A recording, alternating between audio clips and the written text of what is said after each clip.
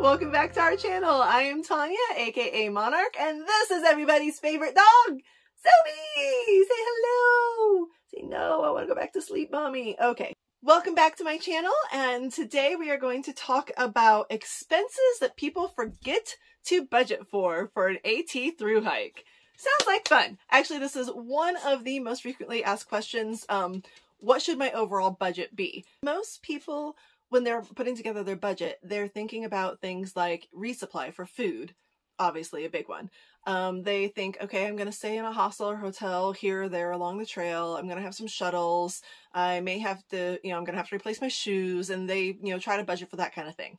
And all of that is important and all of that is true. But there are a lot of things that people forget to budget for. There's the unexpected, there are medical expenses, there's weather, there's all kinds of things that can happen while you're on trail that you didn't budget for, and now you've gone over budget. And one of the things that gets people off trail is running out of money. So I'm going to try to help you either budget appropriately or prevent from running out of money so that you can finish your through hike.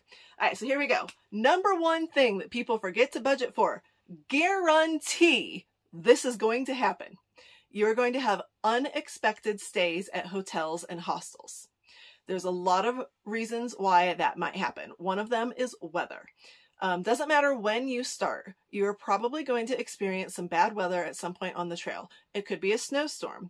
It could be an extremely heavy rain and lightning storm, especially if you're further up north and you are in exposed areas. I actually zeroed out a day of thunderstorms with lightning and 70-mile-per-hour winds was supposed to be the day we were going over Mount Washington. We decided to zero that out and not experience that. Snowstorms, I zeroed out 2, one in March, one in April. And heat, believe it or not, the heat can get so bad that it is dangerous for you to be out on trail, whether it is the actual temperature or the combination of the heat and the humidity together. Heat exhaustion is just as serious as, and dehydration are just as serious as frostbite and hypothermia in the winter. And for some reason, people seem to think, oh, it's nice out, it's sunny out, I'm hot, but I'm just going to push through. And then now you've got a medical condition, which is another thing we're going to talk about that can get you off trail as well. So weather, definitely unexpected hotel and hostel stays. Illness. I hope you don't get sick on trail, but it's very likely that it's going to happen. It could be anything from the stomach flu to norovirus or giardia or COVID. There was an outbreak of COVID in the huts when we were in New Hampshire. We weren't in the huts, but I know several people who had to get off trail anywhere from 5 to 14 days due to COVID. I personally got sick on trail. I was fortunate that I was in an area that was near my Tramley's family, so I was able to stay with his sister and get nurse back to health. I either had a really bad stomach flu or a mild case of norovirus. It lasted for like 36 hours. I know a couple who got giardia in New York and had to get off trail for a week.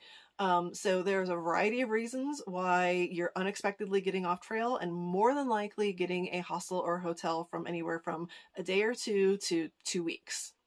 And then last is injury. Again, I really hope you don't have to get off trail due to injury, but you probably are going to have to. Injury could come in the form, this kind of falls in between illness and injury. For me, like I got poison ivy. A ton of people, a lot of people got poison ivy and had to get off trail for that and go to, see urgent care, maybe especially in the heat of summer, maybe take a couple of days for the medicine to start, getting the blistering down.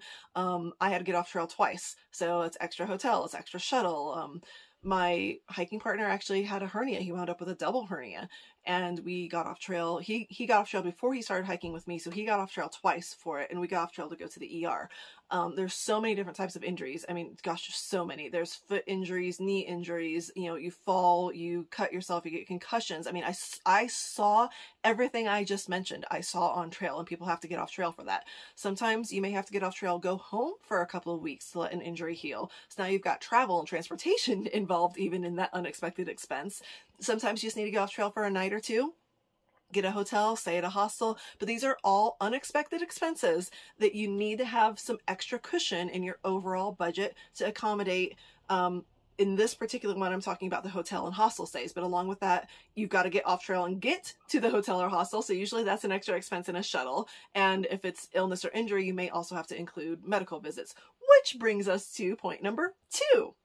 Medical concerns and the appropriate prescriptions or medicine that you need to go along with that. So as I mentioned, I got off trail twice to go to urgent care to get shots and prescriptions for poison ivy. I probably should have had my feet looked at because I was dealing with plantar fasciitis. So in my world, I had 2 urgent care costs, which were $150 each. I had prescriptions, which were like around $100 each time. I had extra medicinal things that I needed to bring with the poison ivy, some bandaging, poison ivy wash, Technu gel, things like that. And then for my feet with plantar fasciitis, I was constantly trying to buy various insoles, or I was buying, contraptions to like prop your feet up so, to help them heal, and ankle wraps and like all kinds of things is supposed to help with Achilles tendonitis and plantar fasciitis. I got sick. I didn't have any type, and Benadryl oh my gosh, I went through Benadryl and Advil PM like crazy. I spent a ton of extra money on just buying those all the time. But when I got sick, like I didn't have any, Pepto or Tums or anything like that in my medicine kit. And honestly, I was so sick it wouldn't have helped. But I do know there was a guy on trail in North Carolina who had zeroed in his tent and was asking like every hiker who walked by if they had any type of Pepto or Tums. He wasn't throwing up like I was, but he was very nauseous feeling and, was experiencing something on trail.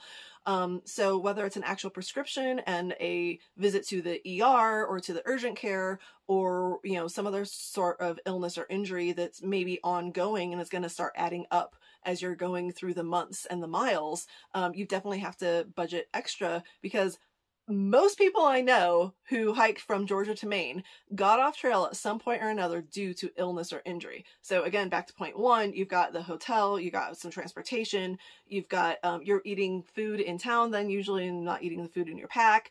And now you've got medical bills from ER or urgent care and prescriptions. Okay, point number 3.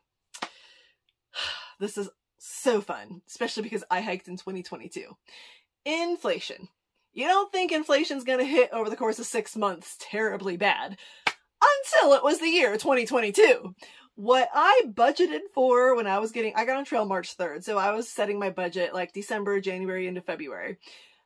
The cost of things back then were not what they were by July, August, and September of 2022. Like things skyrocketed in 2022.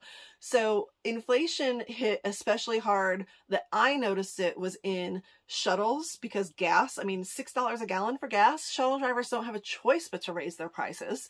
Some hostels that previously included shuttles had to start charging. Again, they didn't really have a choice. Hostels that may have previously provided breakfast included or dinner included were now charging, or they were raising their cost.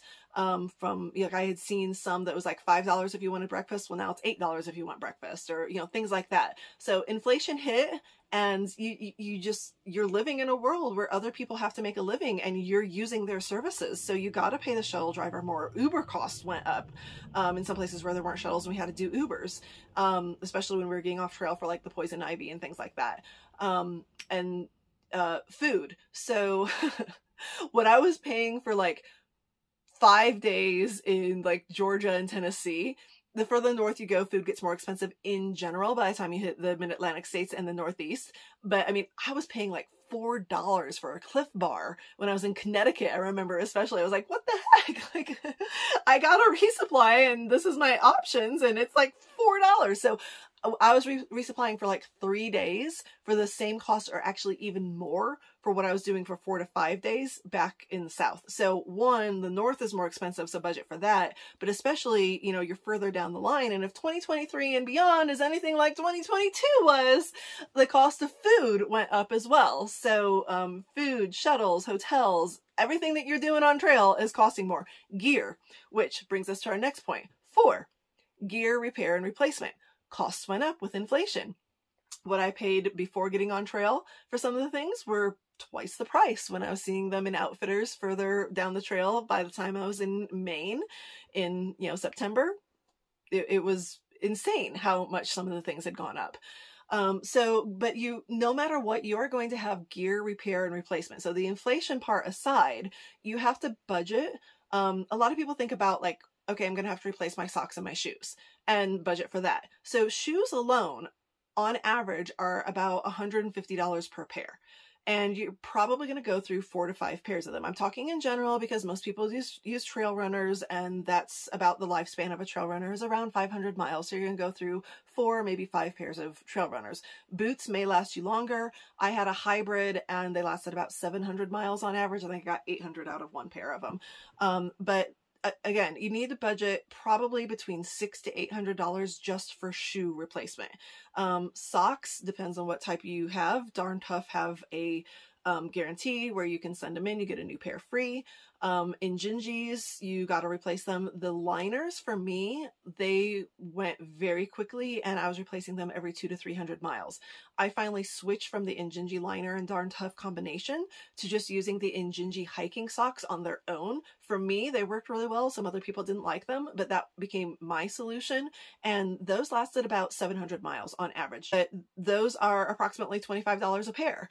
I also bought recovery socks for my plantar fasciitis. So again, talking in gear and back to kind of the injury illness thing, you may needing to purchase some gear related to an injury that you've had. So I was trying to purchase some plantar fasciitis specific things, insoles and socks and things like that. And like those plantar fasciitis socks were $25. So like all of this really starts adding up over the course of your thru hike. And then another thing that I saw happening, unfortunately, a lot were people who ended up not liking, or their gear just didn't work for them, what they started the trail with, and they were replacing it with something different on trail.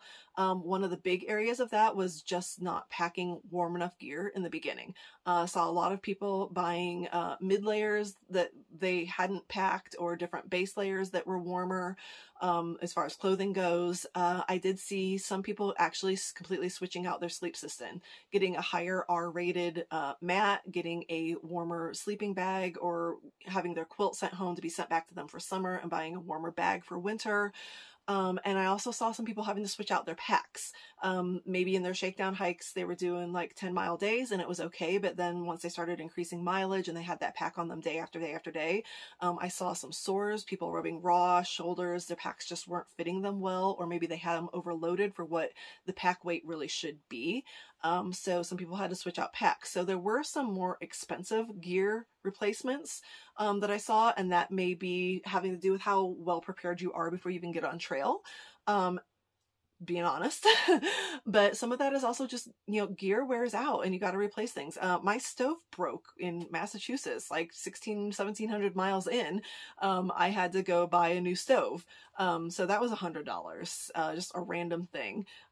There's other just small little gear things that you may need to pick up, a new buff, new washcloth, replacing usable items like your soap, your Purell, antibiotics, your ibuprofen, like those types of things that you're using, you have to continually be replacing on trail as well. And a lot of people don't factor the cost of all of that, smaller things, but replacing it regularly into like, oh, I'm going to spend XYZ's my budget for food. Well, you have things besides food that you may need to repair or replace as well.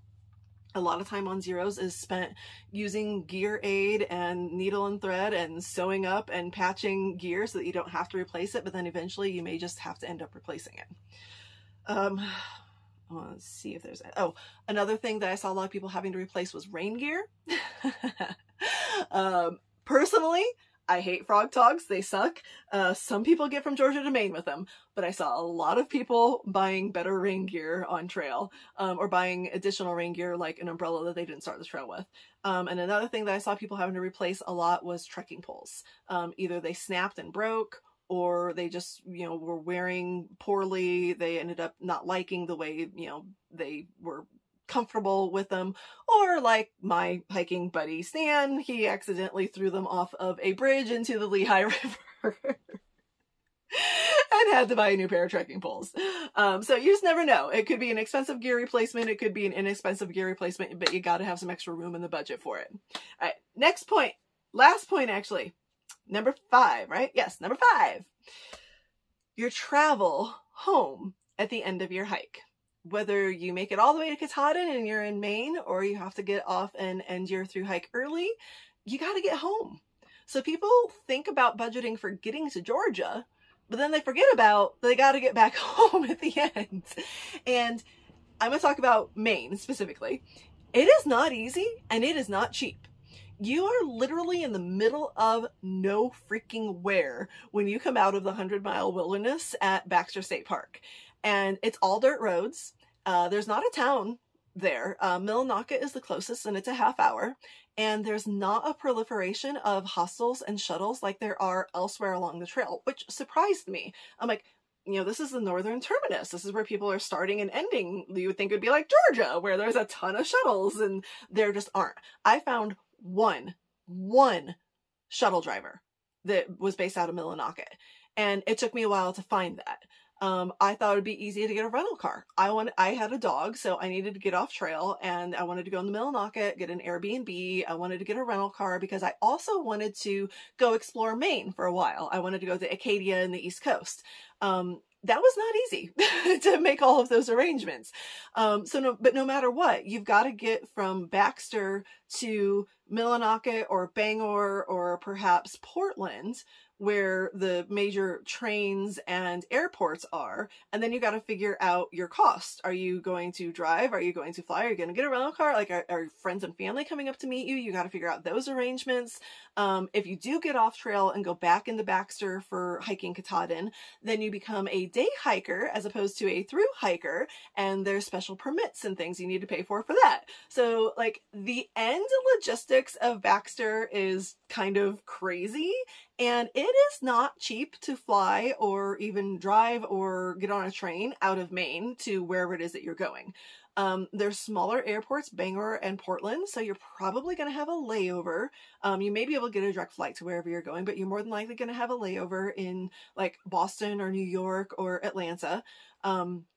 Or you may, if you can get a direct flight, like I was able to get a direct flight from Boston to Atlanta, and I had the rental car, so I drove, I think it was like 4 hours from where I was in Maine to Boston, got on my flight. I had Zobi, so again, if you're traveling with a dog, you have some extra expenses, and then flew direct from Boston to Atlanta, where my RV was there. So yeah, just, you gotta remember to budget. Your flight prices that you're looking at in, again, inflation, or just seasonally changing, it may not be the $200 that you're looking at in February before you get on trail of how much it may cost you to fly home at the end of the trail. It might be $500. And what do? Do you wait for a couple of days for the flight price to change? Well, now you've got extra hostel or hotel nights or Airbnb or whatever it is that you're doing. You've got to figure out your arrangements from Baxter to one of these cities. Shuttles are expensive. Ubers are non-existent. It's kind of crazy. So budget a lot for the end of your thru hike to get home. And hopefully if you have to end your hike early, you're somewhere near a major city and you can easily get a train or a flight that doesn't cost a fortune, and you don't have to worry about shuttles and driving and all of that like you do when you get to Maine. All right. That's it. That is my expensive people forget to budget for their AT thru hike. I hope you've enjoyed this. Please like, subscribe, comment. If you've got more comments about things that, you know, hit you as an extra expense, I would love to do that. May do a follow-up to this video. Farewell until our next video. Oh, what is that? He's like, I want to go back to sleep. Leave me alone. All right. Bye. See you in my next video.